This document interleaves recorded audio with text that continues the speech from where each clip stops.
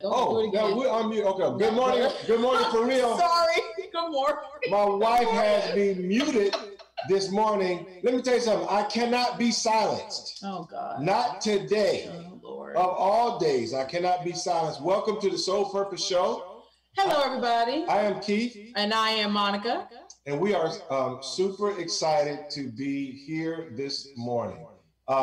This obviously is not going to be a political show today because we have a very, very special theme, but certainly we would be remiss if we didn't mention. First of all, thank y'all for tuning in.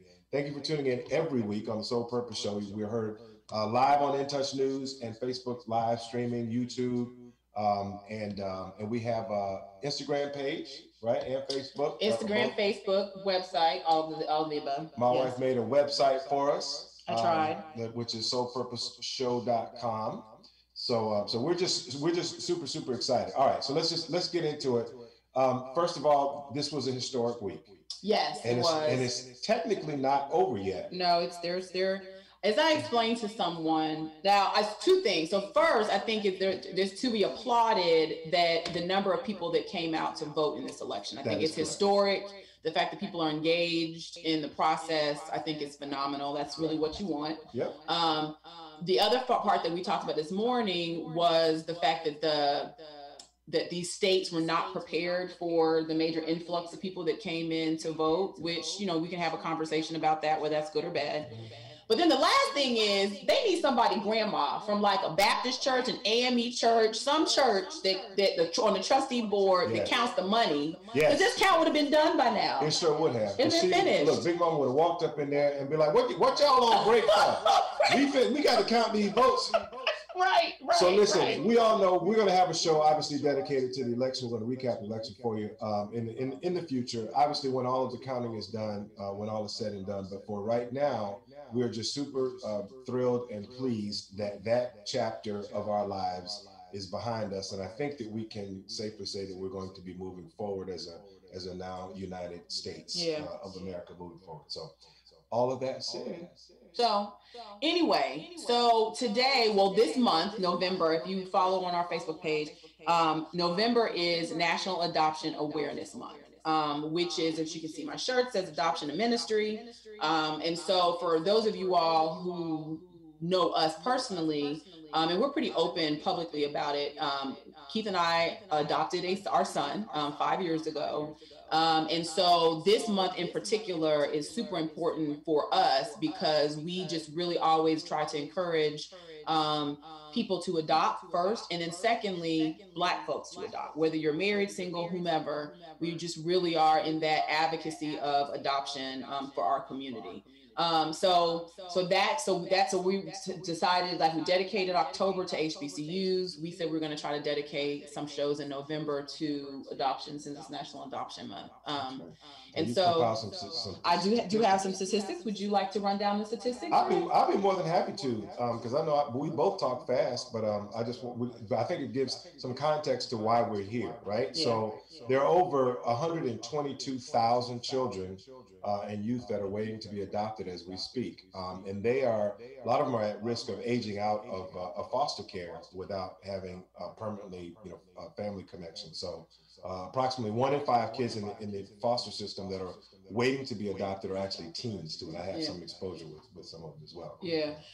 And so with respect, so the numbers to me, these are recent numbers. So out of that 122,000, 52% are male, 48% are female, 22% are African American, 22% are Hispanic, 44% are white, and the average age of those young people is 8.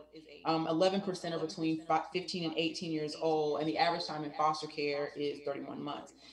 And one of the things that when Keith and I made a decision to adopt was looking at the number of Black children, babies up to teens, who were in the system and waiting to be adopted. And if you look at the statistics and you do your own research, you know that Black children and biracial children are disproportionately in the foster care system. And in terms of the numbers, they are easier to place because there are so many Black children considered for adoption. But that's why we wanted to have this conversation. And so we have invited two couples on our show who are a part of this adoption family. We have David and Christine Belliard, and then we have Aaron and Jasmine Johnson. Good morning, everybody. Good morning. Thanks for having me. Good. Well, we are really, really thrilled to have you guys on. And I know that not only are you a part of kind of this family of Black adopted parents, but we know that you also represent organizations that you're affiliated with or that you've started as well. So we're excited to just really just kind of get into the conversation today. But let's just start with our own kind of personal journey, because I know that Monica and I, like I said, we adopted, and we've been very open about that, and we can share more about our story kind of as we go along. But Aaron, why don't you and Jasmine just take a moment and share with us kind of how you came into this space. Yeah, I suppose to pinpoint the conversation a little bit more. Why did you all select adoption? I guess is the more general question.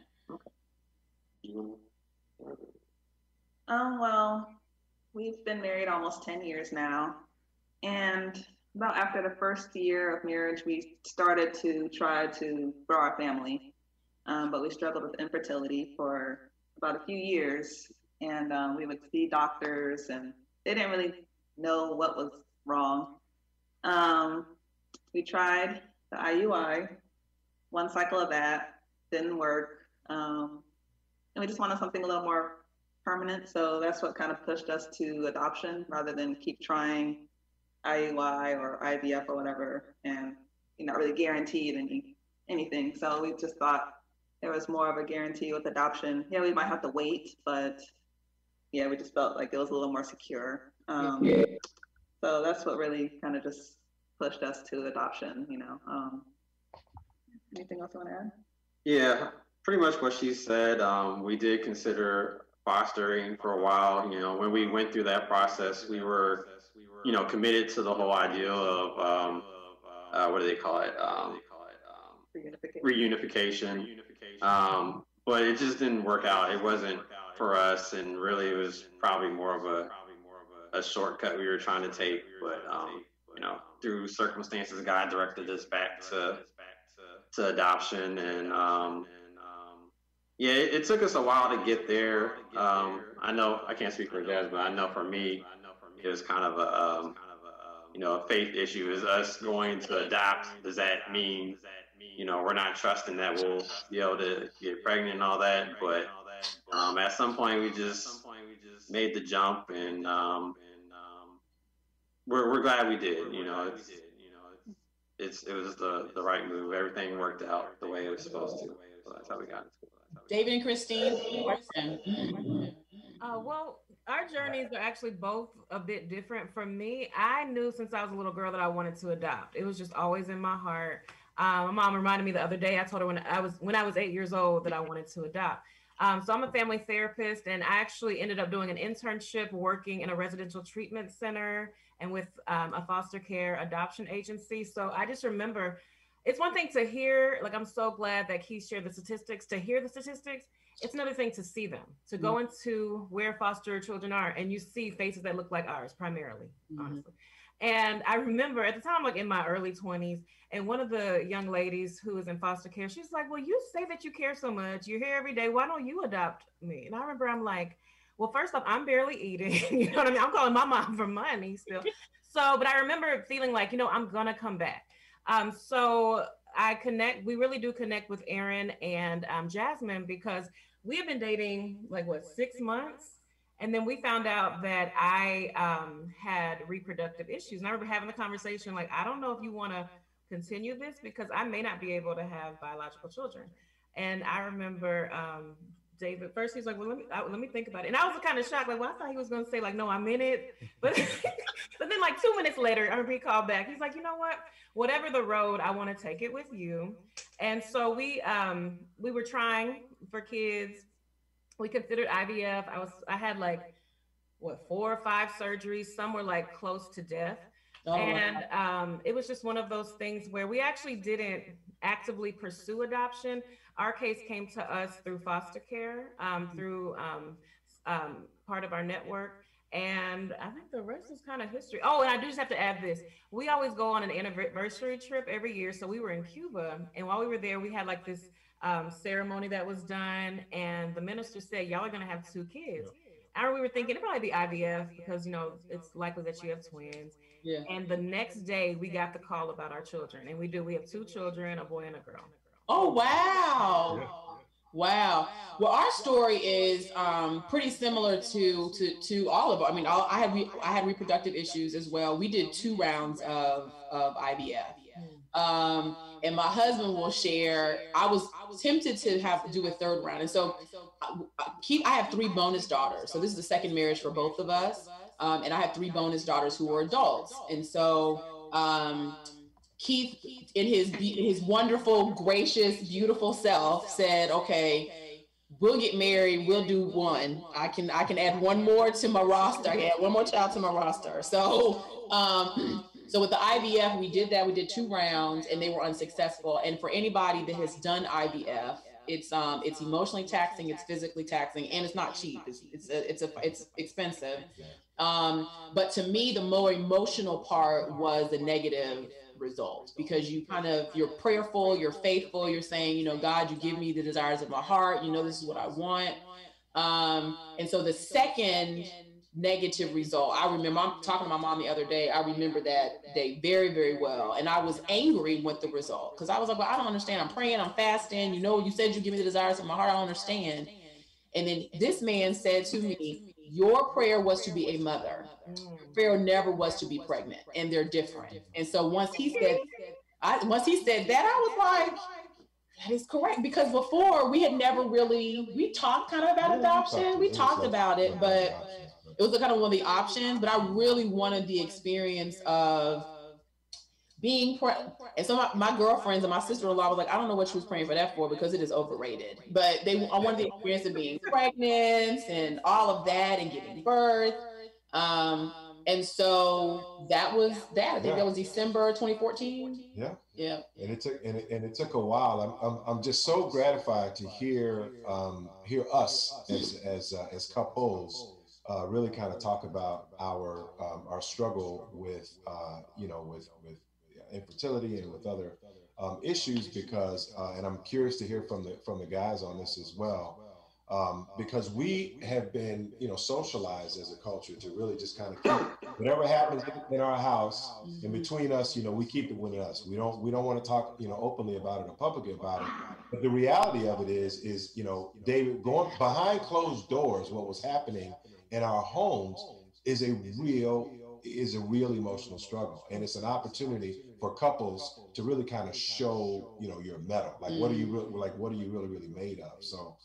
So Dave, talk to us a little bit about kind of when during those 2 minutes when you had to kind of process what was going on, what was going on in your what was your thought process? Yeah, it was more like, should I let a good woman go just because she possibly couldn't reproduce or have my child. Those 6 months of just being in a relationship with her was phenomenal, and I knew that God placed her with me for a reason. So being able to have that 2 minutes just to reflect and think and ask God, I think I needed that, versus making an impulse decision like, okay, yes or no, and then going with that. But I think making that move and going through that journey was eye-opening, and having our kids now has been such a blessing.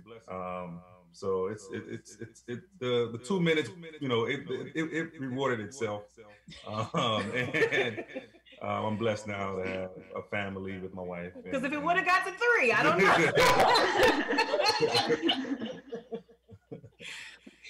So I do want. So I've heard fostering. You said David and Christine, your children came through fostering. Correct. Yes. And Aaron, I know we talked a little bit before the show. Both of us, in terms of couples, our children came through the private adoption space agency.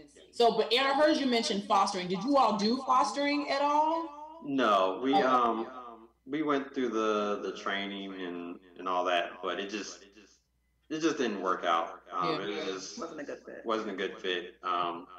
We were being clearly directed back towards private adoption, which is, I think, what we should have done from jump. Is just I was scared about the cost. Yeah, that really kind of just.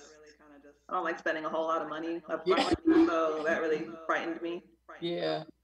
So yeah, but we got over it. So it's funny, culturally, and our show obviously focuses on issues, within our community. But if you reflect back, like a generation or two before us, the Black family has always been very dynamic, right? So you had some situations where, granddaddy has some kids over here, but then he also has some kids over here, and then he also has some kids over here. And then family get-togethers just featured this, combination of people that were just kind of brought into the family. So at one point, it was really just kind of by default, we were disenfranchised as a people. And so we came to, so the family unit kind of came together in some non-traditional ways. I'd love to get you guys' thoughts on why is it, today in contemporary times, do we still face some of these stigmas around, like formally adopting and fostering, especially with our own kids? I love that you brought up with our own kids, because as we know, there's so many stereotypes about kids that are in need of a forever family. And I love what you're bringing up, because it's true. Most of our issues are residual effects of slavery. Mm-hmm. There were slaves that had to be separated. And then whoever was left on the plantation, that had to become your family, had to adapt. And so I think it's easy to stigmatize and blame families. But as you mentioned, these are our families. And so there really are generational traumas that are happening and responses. So when it comes to why is it that there are more Black kids proportionally in care, we can't disconnect it from the contextual factors. So I feel like I forgot your question. You asked why, what? I think you're hitting on just okay. The kind of the cultural impacts, the stigma and the perceptions around, like, why is it that we have these kind of, we still have these issues? And I'll give a specific example for me personally. So when we brought our son home, and we had people had these impromptu baby showers, I remember this older woman coming up to me, and she whispered it. She said, "I adopted my son too." Yeah. And so I was saying, "Oh, it sounds so wonderful," and I was excited about it, but I was kind of taken aback, because the part of me was like, "Well, why are you whispering about the fact that you adopted your son?" Because for me, our son is no different than Keith's daughters. He is our child, and he's a part of our family. So I guess to me that's a part. So that was a stigma. There still is a stigma associated with adoption in our community, and I really wonder if you all have any thoughts. If you have any thoughts about why that is, I'd be interested in knowing, because I was taken aback by that. I mean, just kind of continue, because I just kind of, it's like, I want to make sure I'm going the right direction. I just really think that we've always adopted, as I was saying, but I think formally there is a distrust in institutions. I mean, looking at even right now, COVID, we're getting the vaccine. Well, we're thinking about Tuskegee, these things that are really a part of our DNA. So why would I want to bring in a system that we know can disenfranchise our children? So I think that's a part of it. And then again, I think that a lot of the stigma and shame comes from, well, we usually have someone in our family. We need to know the kids, where they come from.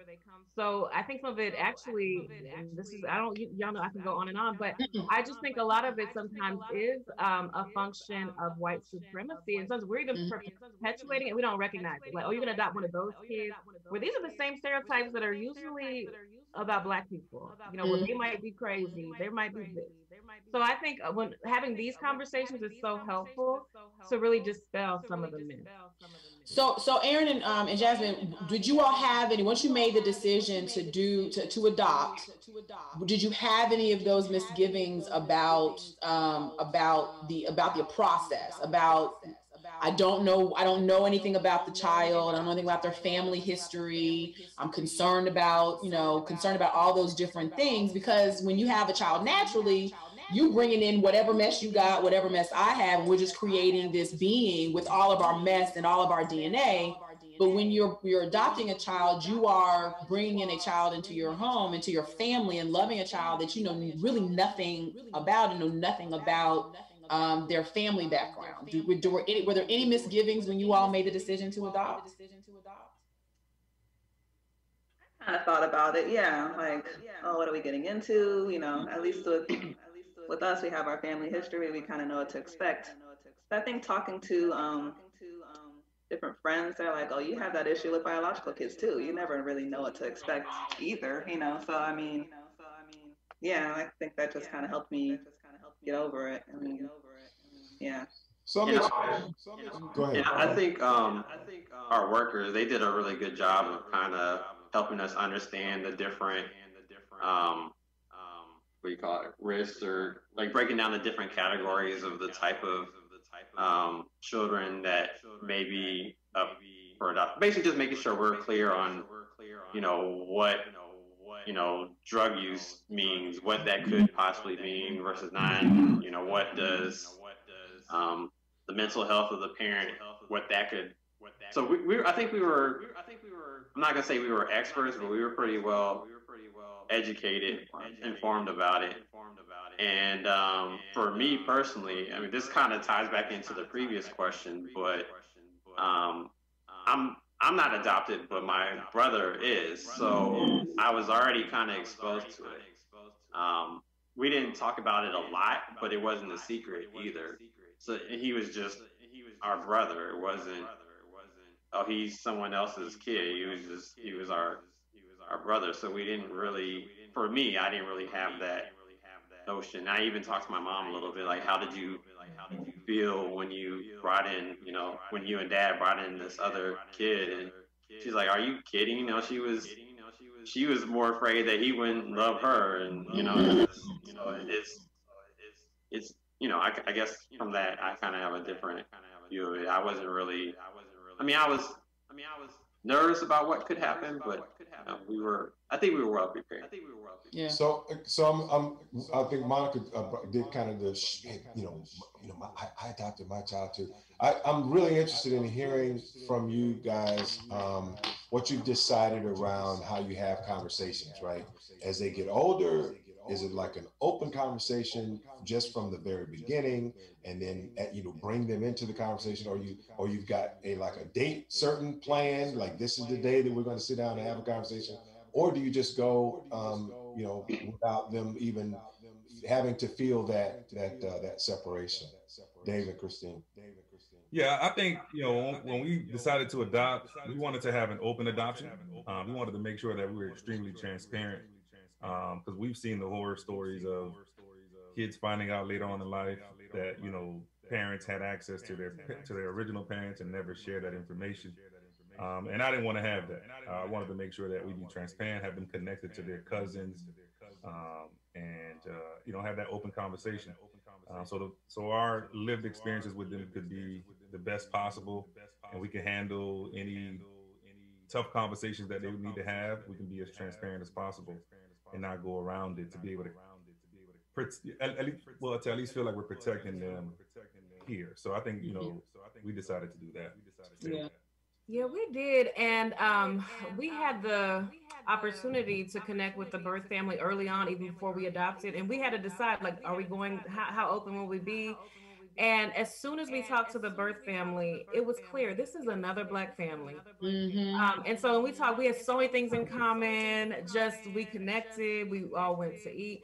And not to say that there weren't challenges on both ends, because I don't know. I really felt that in my spirit when Aaron said that your mom was thinking, I was hoping that he would love me.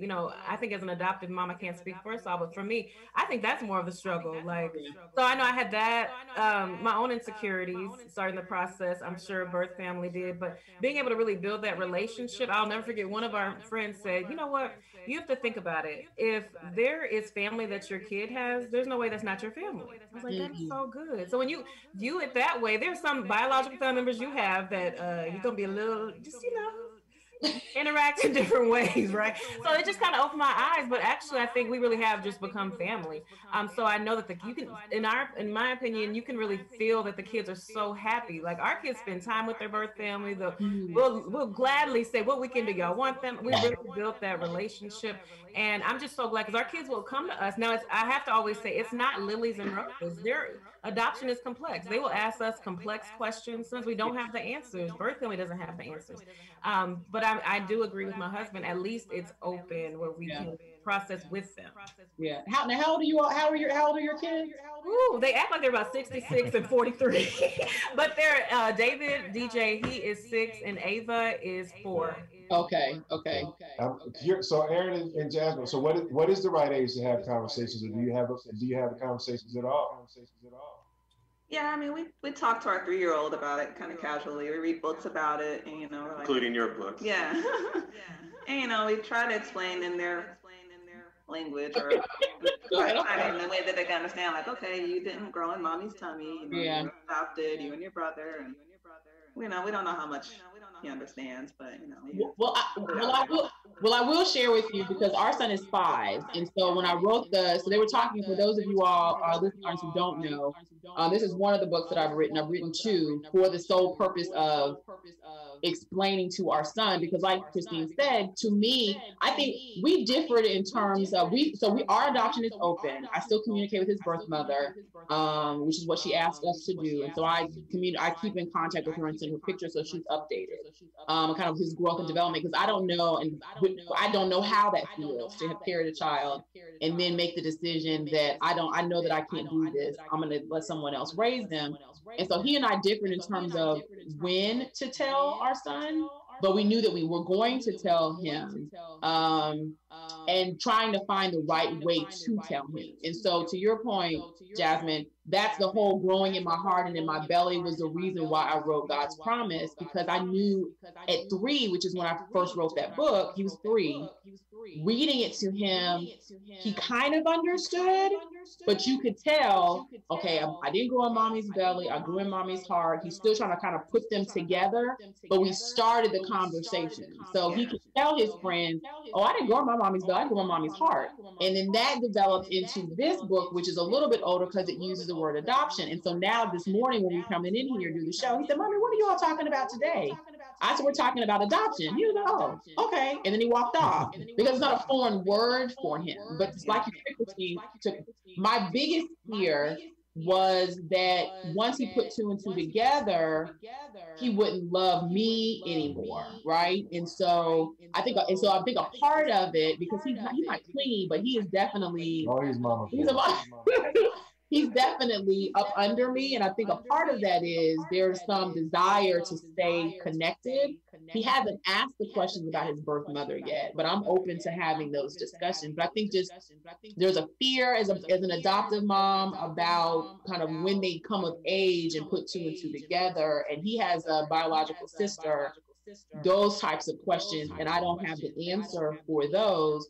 But to Aaron and Jasmine's point, starting the conversation so at least it's not a foreign concept to them, I think is super important.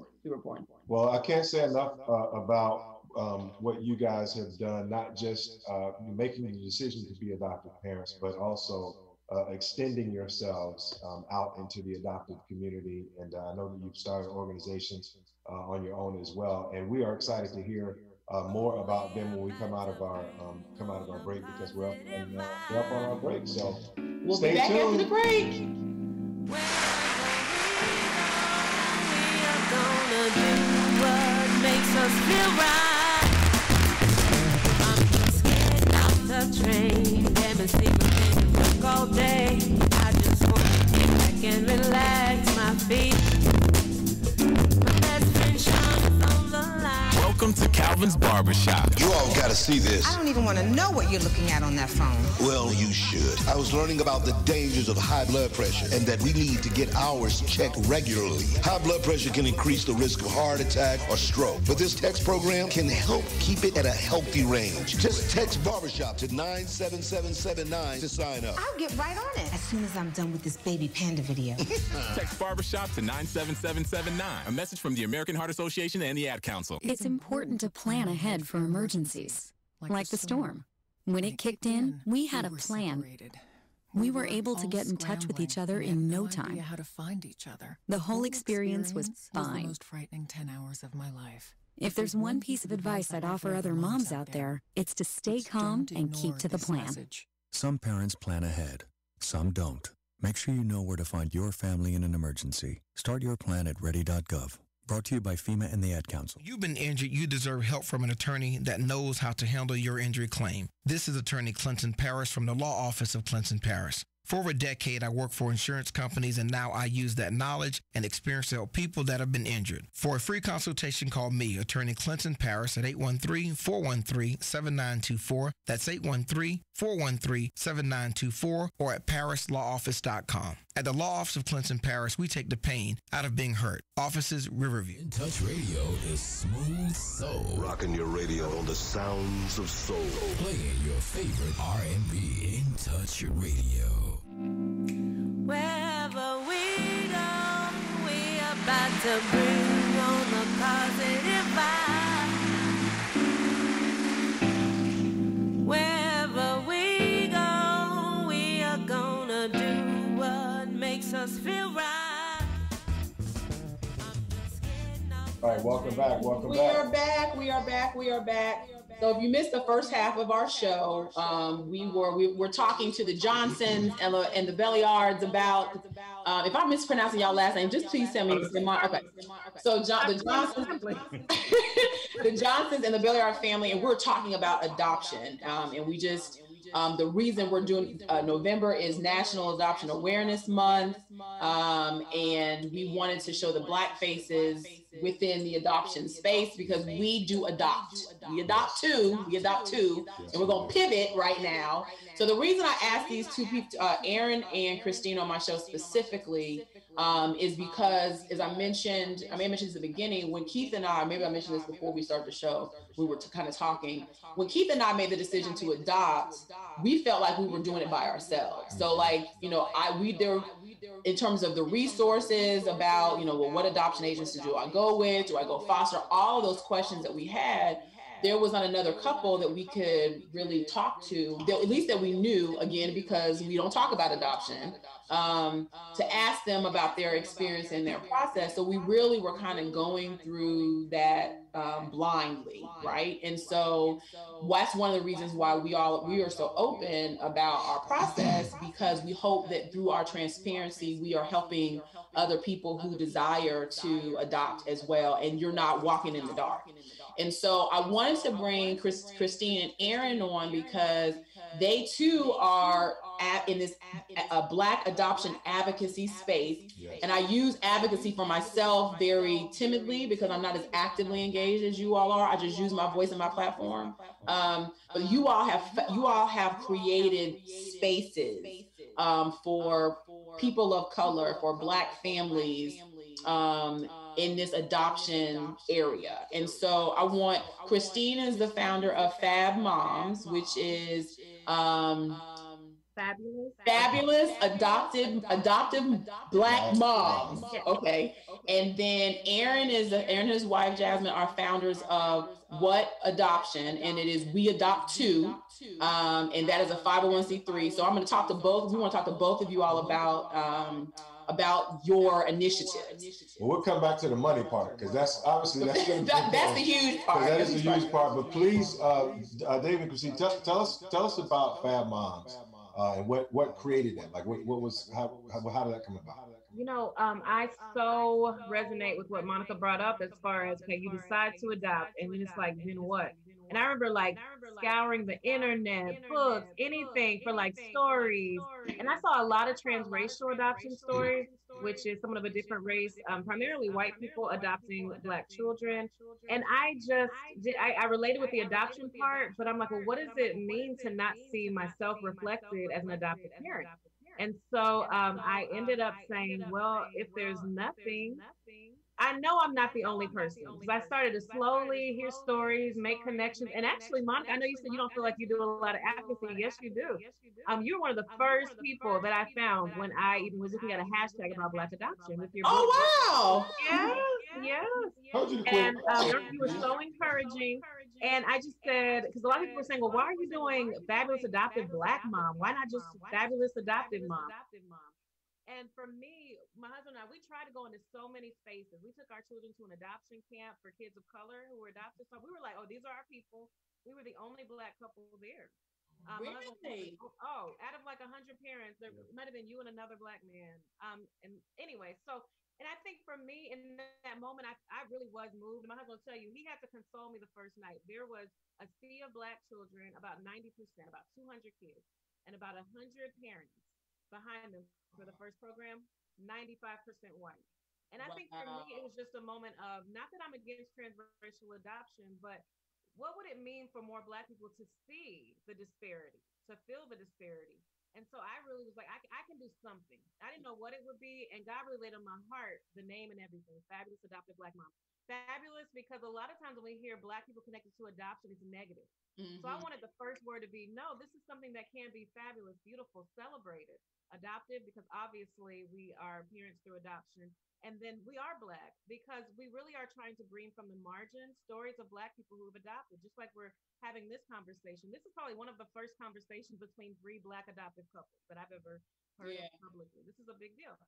So anyway, the whole point was to help encourage adoption, bring awareness, show the faces. So if you follow us at the Fab Moms on Instagram, we always are highlighting. Monica was one of our first features. We highlight just like people like us. People can see your face and know, like, oh, this is somebody like me. I'm hearing your story. We also want to we do bring together Black, because of COVID. We were supposed to have a fabulous retreat. It was all planned. Monica was also going to be a part, and she'll be when we get in person. But we did a virtual retreat. We're doing virtual hangouts every month. And I remember at first, I'm like, will people really come on? I was thinking it'd be 2 or 3 women. My husband will tell you, most of the women I'm not in COVID, but we really are sisters. Yeah. Because you just know when you meet someone, you have that shared experience. We are also a 501c3. Our hope is to really center the voices of adoptees, because when I went to the adoption camp, what really struck me were the transracial adoptees who are Black, adopted by white parents. And they talked about how most of them will publicly tell you, I love my parents, but I wish I had a Black parent. Mm-hmm. I wish there was someone to guide me in being Black. So again, I just, with Fab Moms, the hope is to encourage more Black people to adopt and support the ones that do. Yeah, that's awesome. That is awesome. And Aaron and Jasmine, we know you guys are also a registered 501c3, but you have a very specific mission. And I know we talked about the money and the cost, which is makes it prohibitive. Tell us about what is. what is all about. So, as you mentioned, we're a 501c3 nonprofit. I'll kind of jump back to the beginning how I got into it, and I'll fast forward. So, similar to everyone here, when we went through the process, we noticed that, in all the sample profile books, both hard copies and online, all the families were white, pretty much. But we noticed that a lot of the kids were Black, just like Christine was saying.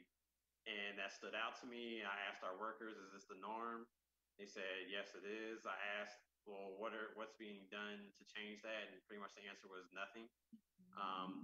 That stuck with me, but I didn't really do anything about it with our first adoption, but it still could have kind of stuck with me. And, but when we were doing our first adoption, I was looking into grants and that sort of thing to help pay for the adoption. Because for those of you out there, you may not know, private adoption is very, very expensive.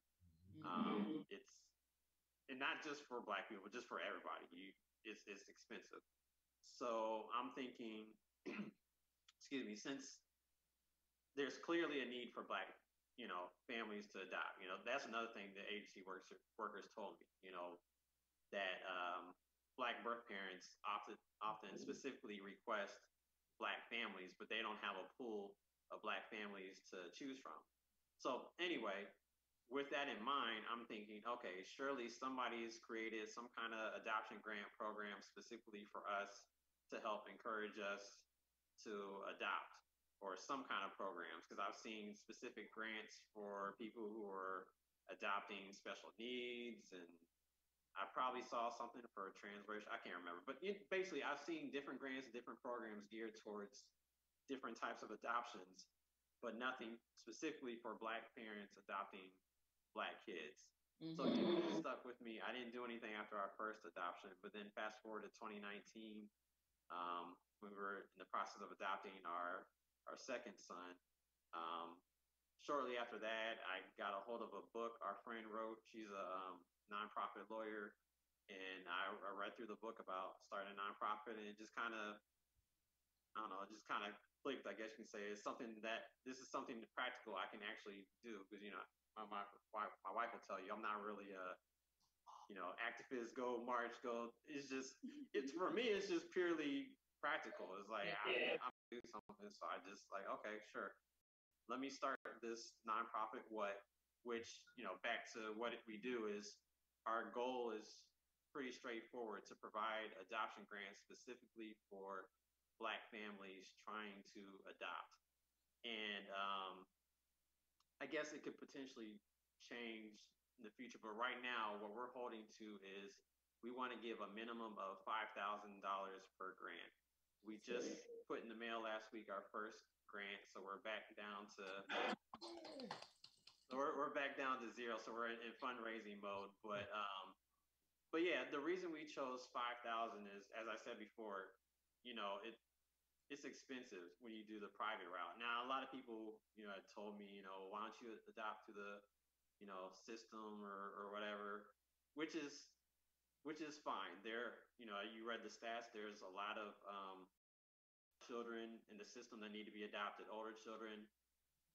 But it's not just that, you know, they also need to be adopted through private adoption. It's typically, you know, domestic infant, which is what we did, some international. It's not a either or, private versus foster. They need more of us in both spaces. Yeah, they do. But anyway, it's expensive. We decided, as myself and the board, to do 5,000 because anything else really won't impact the cost that much. We thought about, well, what if we do a bunch of $500, $1,000? $1,000 doesn't even cover the home study. Mm-mm. So we're like, yeah, maybe we won't initially be able to give out as many, but we want to make sure every grant we give out has a significant impact. So that's what we do. We give out adoption grants, and also just it kind of morphed into a little bit more than that. You know, we try to use our social media to promote Black adoption, and I don't know if we'll be able to talk a little bit about this. You're pivoting very well. You had a question. No, so yeah, so no, the information is outstanding. We're going to make sure that we get the information on our site as well, and you guys' sites on our site, so that we can continue to spread the word. But I don't want us to get away from this adoption, transracial as well. So, and David, I know you and I are both members of Black Greek Letter Organization, and we both have very strong initiatives around mentoring. You know, young black men, and so I'm curious to hear your perspective on what do you see when a young Black child or children need loving parents, and those parents don't look like us. Like what kind of things kind of go through your mind? Yeah, the first thing that goes through my mind is, how could you procreate and not want to take care of your own? Mm-hmm. So for me, it's like, how can I do more to be able to help out kids in those situations? So being a part of, the mentorship program with my fraternity, and then trying to expose my kids to be a part of those things so they can be able to, when they grow up, be a lending hand, is something that, I see myself doing in the future. Outstanding. So Aaron, you talked about, I know before the show, you talked about other organizations and other groups that are in this adoption advocacy space. And Christine told me I'm an advocate. I'm going to tell you, Aaron, you were an advocate. Because as I told you, I wish that you were around when 5 years ago, when Keith and I were like, okay, so where are we pulling this money from? But I will tell you, because I'm a person of faith, that he makes everything perfect. So I know that was a concern of ours, but once God put it on him that you asked to be a mother and not be pregnant, everything else kind of fell in line. And so we made that decision January 2015. 9 months later, October 12th, we got our phone call, right? But in that process, there were concerns about, well, we do decent, but we're not independently wealthy. Where are we pulling $20,000, $30,000 from to pay for adoption? And we had gone through IVF. And we had already paid for 2 rounds of IVF, right? So the Lord God is good, because we could be making cheese sandwiches. So you talked about other spaces in other groups in this adoption advocacy. And I know we talked before the show about the Black Adoption Collective. Adoption. Okay. So tell me, I know Christine, I think you were instrumental in starting that. What is, and I know that Aaron's a part of it, what is the Black Adoption Collective? What is that? Well, Christine, she could feel free to jump in, because she pulled it all together, but we're still trying to, define it, but it's just a group of Blacks in the adoption spaces. I guess we kind of represent the adoptive parents, but there's some Black adoptees that are part of the space. I don't think any of the groups that we specifically collaborated with are centered towards the birth families, but I know that's some people we want to bring into it. Mm-hmm. And again, we're still working it out, everything we're going to do. We have some ideas, but it's essentially, we're just trying to get our voices out there, which is why it's great that things kind of worked out, that we came together right before National Adoption Month. Because if you check out our social media, we've all been plugging each other's stuff, including a virtual summit next Saturday. We can talk more about that later, but yeah, we're just, again, we're figuring everything out, but we're just trying to get our voices out there from all sides of the adoption triad, but from a Black perspective. Yeah. Christine, and I love what you mentioned, Aaron. We're trying to figure it out. And if you think about it, in my opinion, I think a lot of times as Black people, we're in a position of we're trying to figure it out. Okay, and so I think it's a parallel process. For me, the reason why I said, before National Adoption Awareness Month, let's see if we could bring these voices together. So when I entered this space with Fab Moms, I would just happen upon, if it's Monica and her book, if it's an adoptee who is like spitting wisdom, but I just would tell someone about it, like, oh, have y'all heard about this person? It's like, no, okay, let me, and it just seemed like we were in the margins. So it really came to me, how could we center our own voices, not wait for someone to say, hey, we want to hear from you all.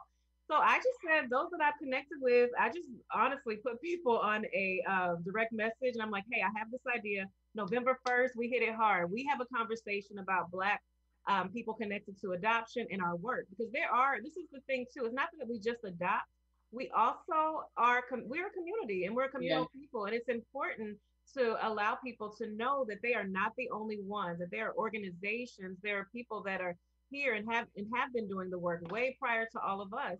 So anyway, everyone immediately was like, yes, I'm in.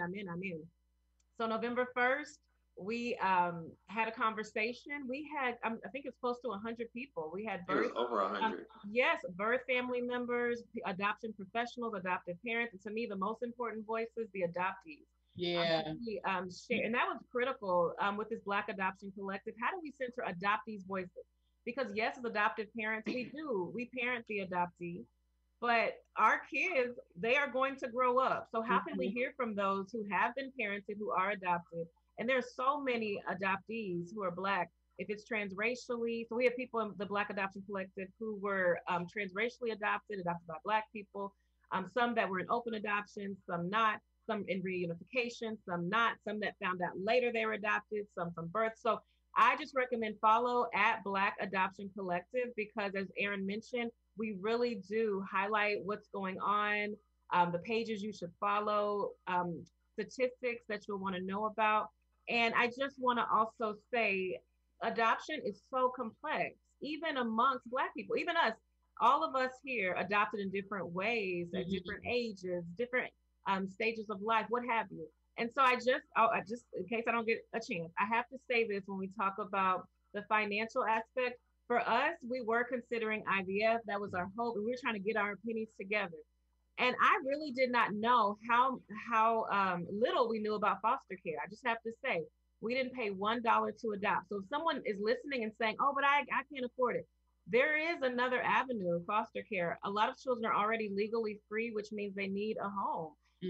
So it's not as if sometimes there's this idea that we're getting in the way of family reunification, but there are kids that are literally hoping for a home.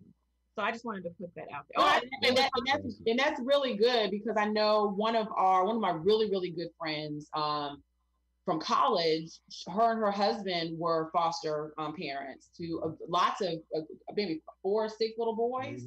And then their son now, who is just, he should really be like, have his own show, because he is so charismatic. But they adopted him through the foster care system. And he's a minister. So they really advocate in that space for exactly the same reason, Christine, because sometimes it is economically just not feasible for folks to pay a private adoption and to really give some consideration to fostering, because a lot of those babies really want to just someone to hug them and love them. And she said when they come in, they've been moved from house to house. That's why I have this shirt, Adoption is a Ministry, because regardless of how old your child is when you adopt them or when you bring them in, adoption is not for everybody. It is not for every family, because you really have to navigate that space very delicately. Just like fostering, adoption not for everybody, fostering is not for everybody. And I recognized early that fostering wasn't for me, because I love kids so much. And while I recognize reunification absolutely is the goal, it would be very challenging for me to bring a 1-year-old in my house and love on them and care for them for 2 to 3 years once their family is able to be reunited and then they're gone. That would be heartbreaking for me, even though I know going in that that's the goal. So I just want to say to that, and you have to check your state, but in many states there is, yes, you can become a foster parent where the goal is family reunification. But in almost most states right now, there's so many kids that are already legally free where family reunification is not the goal. And there's a myth that you're only able to adopt a teenager. And there are a lot of teenagers, and the hope is that we can have people adopt teenagers. But unfortunately, with opioid crisis and a number of others, there are babies that need homes. There are toddlers. The age range is wide. But I just want to also state that, like, for us, we weren't like traditional foster parents. We were already matched with our kids, and then we had to go through the process of adopting them. Then I just want to say with foster care, just to advocate a bit, not only did we not pay for adoption, but our kids will also go to college for free in our state, any of the state schools, all the way up until the age of 28. And then monthly, we do receive a stipend, and they have free health insurance until they're 18. And I bring that up because as college tuition, I bring that up as African-Americans, sometimes when we think about our disparities, education is a big thing. So to know that your child is able, you already know, to go to college for free, that's major. So I just want to bring that up, because I know I didn't know that until I think right before we adopted. That's awesome. And I just found that out like about 2 seconds ago when you said it. So that is awesome. That's really good information to have. So Jasmine, I know we're coming up. We got a few minutes before we break. I would like to give you the opportunity to give a testimonial for another, young Black mom to be who's considering adopting. I would like for you to give kind of your own testimony as to why she should consider doing that. As to why she should consider adopting or placing? Put you on the spot.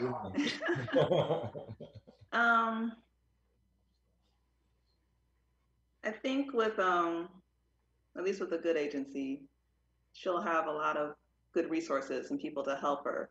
I know, like with our agency, they do a lot of help with the birth moms and providing counseling and whatnot. So there is that to look forward to. With adoption, or if she does decide to place with adoption, she doesn't have, it's more permanent. She won't have to worry about, like with foster care, jumping from house to house, and just not knowing what to expect for her child. She can also make the decision to be open and have, contact and communication with the family and her child, kind of see it grow up. Doesn't mean that she has, just placing your child for adoption doesn't mean you have to never see them again. Yeah. So you can, request open adoption if that's, if that's her will, if that's her choice. Yeah.